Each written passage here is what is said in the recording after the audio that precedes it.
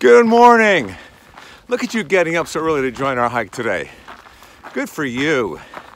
This is gonna be a fun hike. This trail is only about, I don't know, stone's throw from my good friend Garry Shandling's house where he used to live. Unfortunately, he passed away a couple of years ago. He was such a good friend and such a mentor to me and so many comics. Such a trailblazer in comedy too, real pioneer. But I remember he used to invite me on hikes, and it wasn't until I finally went on a hike with him that I realized that his idea of a hike was walking from open house to open house in some of these canyons. He loved architecture. I should have known because he only wanted to hike between 11 and 2 on Sundays and Tuesdays. All right, come on, try to keep up. Let's go. Today we're hiking with, oh, he's ridiculous. He's a lot of fun. He's a friend. We've been doing stand-up comedy together forever. You knew him from his first stint on Full House. He was also hosting America's Funniest Home Videos at the time. He was making tons of money. Let's put it that way. I saw him about a year or two ago on a play in Broadway. It was called, what was it called? Could it have been Hamilton? I don't think so. Anyway, he's got a special coming out soon. Don't miss that. Ladies and gentlemen, today we are hiking with the very tall, the very funny, the very silly Bob Saget. Bob, do you use wet wipes ever? I've got one crammed all the way up my pooter right now. Do you? Yeah, you want to pull it out? Why is that? Want to do a magic act with it? Makes a lovely kerchief. Do you use the same wet wipes over and over? I don't use wet wipes. No, I have a very clean. Okay, let me tell you what I have. I have that toilet that hoses out your butt. You've got the bidet? Well, it's not a bidet. Bidet means I don't have, you know, male parts. So you actually have one of those toilets? I have one that has a a fan, which is a person that just loves the fact that you just pooped. Do you ever sit on and that they go thing? like that. Do you ever sit on that thing when you don't have to go to the bathroom just for kind of like a cleaning? Well, actually, to be honest with you, I do it for dental cleaning. I have to stop for this. So you just put your head You in said there. for a cleaning, so that's the first thing that came to mind. Okay. I don't drink out of the toilet. My toilet plays music. Wow. It has a radio in it. What don't you have in that toilet seat? Poop. Ah. I've never used it to go to the bathroom. When did we first, I knew you from the stand-up comedy club, but... We knew each other at about 20, when did you move to LA? About 40 years ago. But it was like 78, 79? Yeah, around that. Same, so that's when we met. Yeah, yeah. And then Jay Leno told us to play PJ's, a strip club. Was he the one that suggested it? He said, it's cash, you gotta do it, it's cash. PJ's is a strip club in Anchorage, Alaska. I think it still exists, I'm not sure. I think it does. I think it does. It was guns and pot were legal. Yeah. I told this story in my special. Oh. Special is 0 to 60 and it's out everywhere now. It's on Amazon Prime now. Want to hear the joke that goes with it? Usually people wait to the end of the interview to plug what they've got going on. Okay, so we were in PJ's strip club in Anchorage, and the strippers would introduce us. Oh, I forgot that. Yep. The other comedian who we shouldn't say, he stayed in the camper with the strippers, while you and I stayed in the comedy condo. Right. And we stripped for each other. We did. God, it's so pretty. Thanks. And I don't see a house. Yeah. Can you show them? Yeah. I can. You could. Yeah. I sense that you feel very uncomfortable not talking on stage, having like a moment of quietness. Well, is that true? Not as much. And that's the difference, I think. I don't know, because in the newest special I did, I told stories about my mother passing away, and you don't rat-a-tat-tat that stuff out, you know? Right. So if you're gonna do real moments, you take your time with them. So you think you kind of changed over the years? Well, I'm maturing, you know? You've been doing stand-up. stand-up. Moving into you because I want to be on camera. I've always looked at stand-up kind of like jazz in a way. I like riffing, you know? Yeah, there's nothing like leaving your prepared material and kind of going out on that limb and seeing where that goes. But I thrive on that.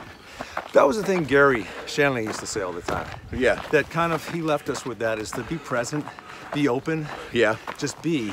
And BB, all we have is this moment. Yeah, I mean, which is Zen. Buddhism kind of a teachings, yeah. Or a smart person. Yeah, or a smart person. Are you pushing me over the edge? Not yet. But that's coming. Shut up how close you have me. This is not the normal hiking with Kevin. No, this is a special hike. This is death to Bob. Bob, you're wearing glasses this morning because you were out late last night, is that it? No, I just... Black eye? No, I'm prescription. Oh, your prescription. Watch out. Watch out. This way. Oh. This way, come on. You said I could wear them, Kevin. I asked you at the car. I know, but it's been raining for the last 10 minutes. Wait a minute. You're an honest comedian. It's a clear sky. It is clear. Tilt up. Show them. No, you look good. You look good. I just want to prove to them you're a liar. Well, it's partly cloudy. But I am a liar. I'm partly Chance liar. of laughs. Back to what you were saying. Yeah, so Garry Shandling, he had mastered a certain craft, which got him the Tonight Show and got him the offering. I was standing off stage when he hosted the Tonight Show the first time. And he got off stage and he fell into my arms and we made love. No, what happened was he was crying because he said, I don't know what to do now because this is all I ever wanted.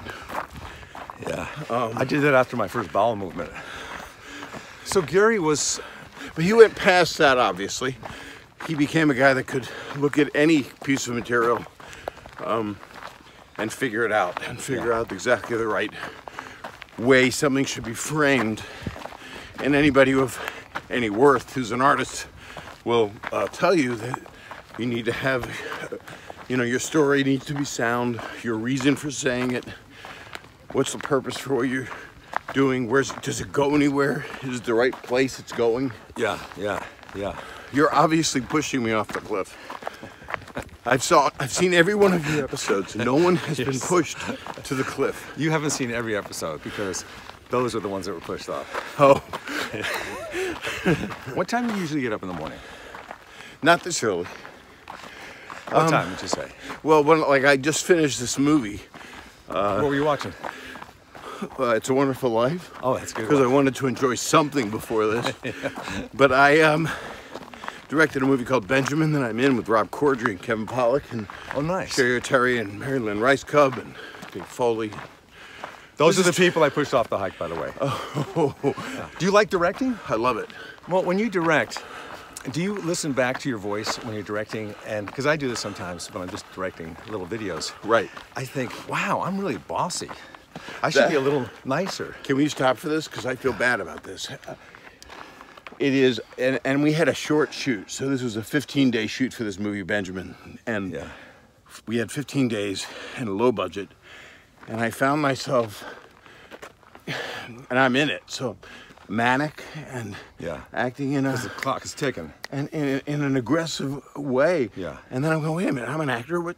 Why am I talking to these people like this? I love these people. I know. They showed up. I know. So yes, the answer is...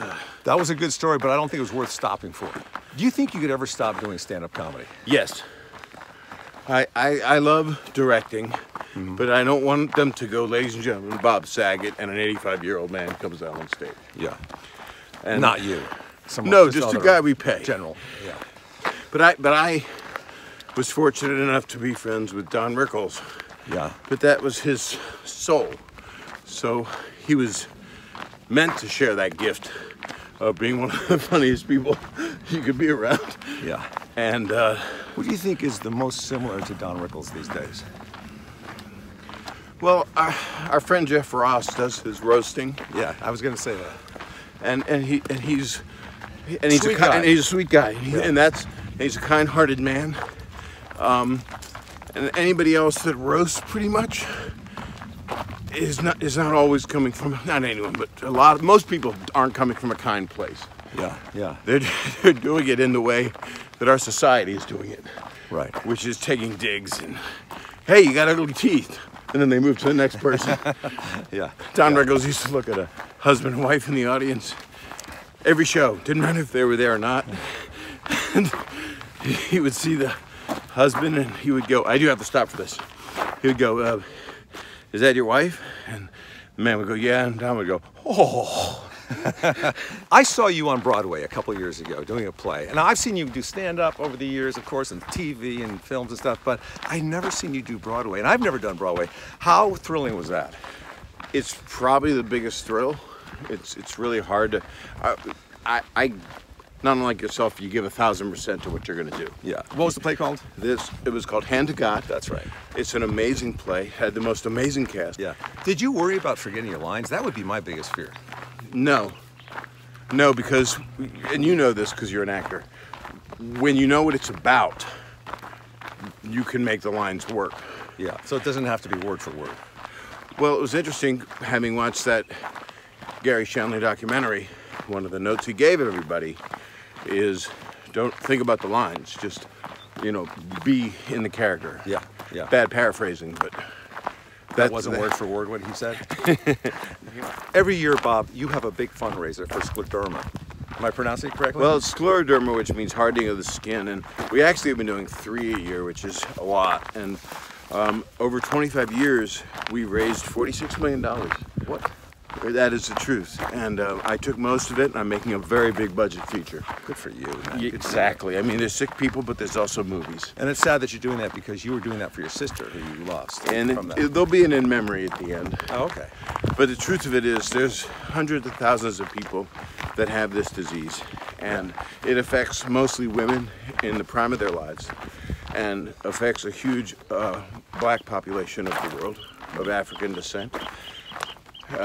Some people say African American, but that just doesn't make sense because I've never heard anyone say I'm African Canadian. When you go to Africa, do they say I'm African Africa? Yes, and I go I'm Jewy.